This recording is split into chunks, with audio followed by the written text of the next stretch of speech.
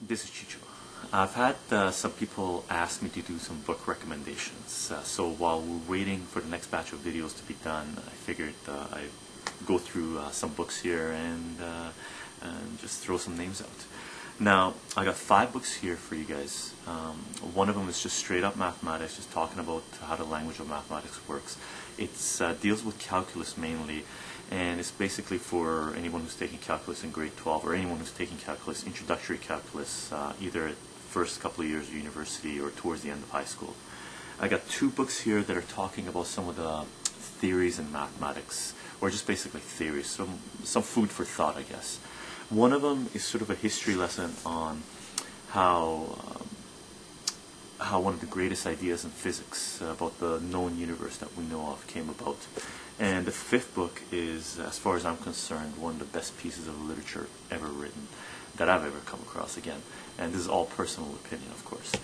Now, let's talk about the first book. The first book is Calculus. It's Calculus and Analytical Geometry by Anton. Now, this is the 3rd edition. I picked up this book during my university days. This was in late 1980s, early 1990s. Now, this is the 3rd edition, and I think it was published in the late 1980s. I have come across other calculus books, but this is the one that I keep on going back to. It has excellent examples. It covers a lot of topics. With my calculus, I've only gone through about 3/4 of this book, maybe. So, you know, it was good enough for me for a couple of years of university, for specifically techniques. One reason I really liked it because it had a lot of examples. Now, I'm not sure which print, or if this is still in print, this is in right now. So this is a 3rd edition I had, and it was, you know, let's say 1990 or towards the 1990 thereabouts, plus or minus. Well, it would be minus, I think. That was the last print run I came across, and it is definitely the calculus book I reference. So if you're interested in calculus, and it does cover functions and series and sequences and some pre-calculus stuff, so it's a great book for if you're, you know, just stepping into calculus to pick it up. And I talked about this before, but the first time I took calculus at university, I failed it. I got like 34%. I had no idea what I was doing.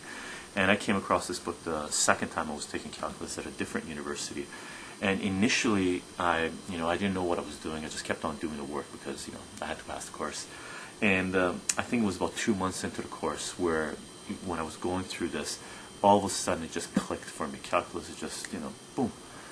You know, the language made sense. So I went back, you know, it was about halfway through the course, basically. These are semester-based, so 4 months courses at university. So about halfway through the course, I ended up going back to the beginning and starting from page 1 of this again and going through everything, and it just became super easy. So this is the book I credit for teaching me calculus. And that's the straight-up math, just dealing with the language of mathematics.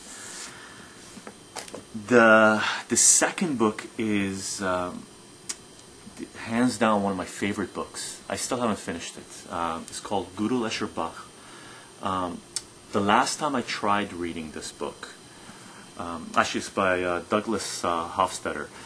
The last time I tried reading this book was about 8 years ago, and I picked it up, and you know, before I picked it up, I have had, you know, this book has been in, or not this version, but one of the earlier print runs has been in the family for a long time, and I've tried reading it a few times, but I never really got into it. I never took the time.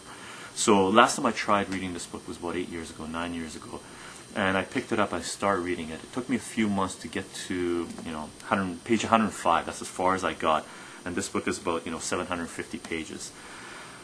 I got to page 105, and I realized that I didn't know enough to be able to finish this book. You know, I read reviews of this book while I was reading it and before I picked it up reading it. And after reading the reviews online, I realized that a lot of people were reviewing it. They hadn't read it from cover to cover. I've known about this book for over 20 years, and in that time, I've only come across 2 people who've read it from front to back. So that gives you an idea of what how intense this book is. One of the reviews I read online, which really gives you a pretty good idea of how intense this book is it compared it to giving birth. That's how painful it was. I didn't find it painful. I found it extremely intense and extremely humbling, because I would take it would take me maybe a week to read 10 pages. I would read paragraphs over 5 or 6 times, and then I would understand it and go on to another 3 or 4 pages, and then I would read something else, and something else would click, and I would go, oh my God, and I had to go back 10 pages. So I kept on going back and forward, and the furthest I got was 105 pages, and that's when I put it down, and I realized that I wasn't informed enough. I didn't know enough. I wasn't educated enough. I was, simply put, I was too stupid to understand this book. I'm not sure if that's the best way of putting it, but that's how I felt. So, Gödel, Escher, Bach by Douglas Hofstadter, highly recommended, and hopefully in a couple of years, or at some time when I have enough time, a few months put aside, I will go through this book and read it from cover to cover, and maybe write my own review about it. Now, this book did introduce me to one thing, or did teach me one very important thing. That was that I had to really sit down and learn a lot more about the world that I live in, and just thought patterns, and what it means to think. So after I was humbled, I put this book down and went on a few years of trying to educate myself. One of the first books I picked up, which it was a very quick read, was God's Equation by Amir the Aczel. I'm very bad with pronouncing names. And this is a very quick read. Now, I usually mark up any scientific books I get. I know that's a no-no for some people, but for me, I do it because I take notes. I mark things up, and I put little bookmarks in there, and I write in them and highlight stuff, because I usually end up using scientific books or philosophical books as reference. Now, this was a very quick read, very easy compared to Gödel, Escher, Bach, but very important. This book really made me understand what it means to learn something. This book is basically, the description is Einstein relativity and the expanding universe.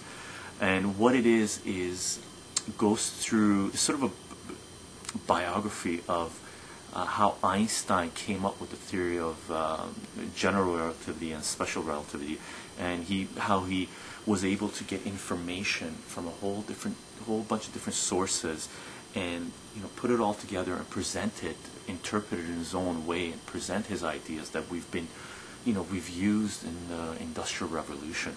So this book taught me that I have to reference sources. It explained how Einstein went about contacting astronomers, physicists, mathematicians, technicians who were able to collect data to give him present the data where they could confirm his ideas. Okay, so Einstein didn't come up with his theories in one day or 1 week or 1 year. It took him, I forget what the time frame is, but it took him 10 years to present general relativity or special relativity. I can't remember which one. It's been a while since I read this, but it made me understand that the learning process is not it's not a 4-month course or a 1-year course, or it's just not, you just don't go, to high school and study and just learn something and then just put it aside. The learning process is incremental. You learn one thing and that kicks you off into something else, and you learn something else, and you take this information from specialists in their own fields. Einstein, he had to contact people who were much better at him in physics and mathematics to bounce off ideas. So this book I highly recommend, because it explained that everybody is not Tesla. Einstein was a genius, but one plug I'm going to put in there: if you get a chance, read anything or anything about or anything from Nikola Tesla if you can get your hands on it. And because that, to me, Tesla was a complete genius and made Einstein look like high school kid, as far as I'm concerned anyway. Again, Einstein, which some people consider to be the most influential person in science, in physics, in our understanding of the universe and how we have been able to deal with our technological evolution, basically. He had to seek knowledge and information and help from a lot of different sources. So very quick read, highly recommended. One of the other books I came across